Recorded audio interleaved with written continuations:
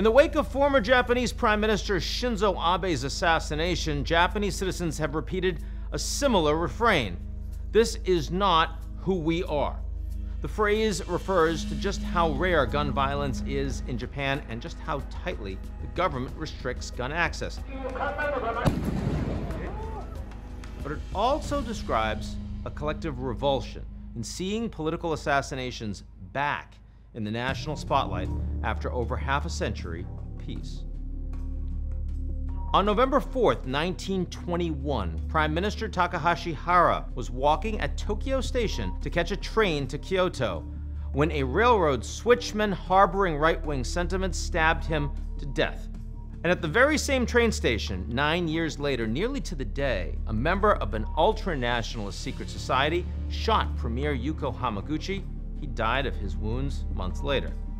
And in a 1932 attempted coup d'etat, a group of young far-right Navy cadets stormed Prime Minister Tsuyoshi Inokai's residence, shot him dead.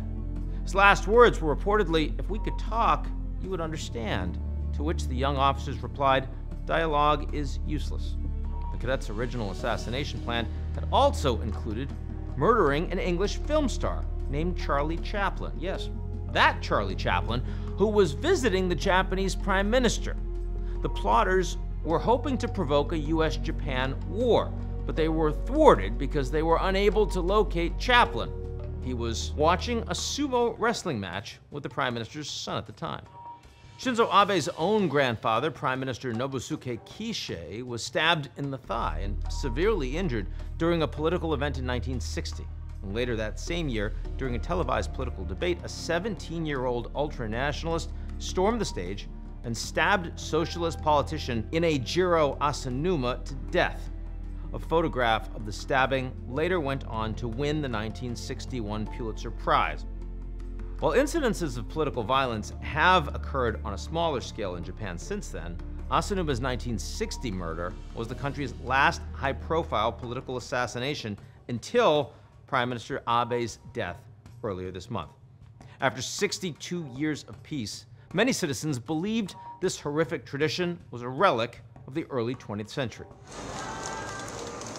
We've yet to fully grasp how Abe's assassination will reshape Japanese politics, but in a key parliamentary election held last Sunday, his ruling party made sizable gains, a success that was surely propelled by an outpouring of sympathy for Abe. The victory will extend Abe's legacy and could even allow his supporters to achieve some of the political goals that eluded him during his time in office.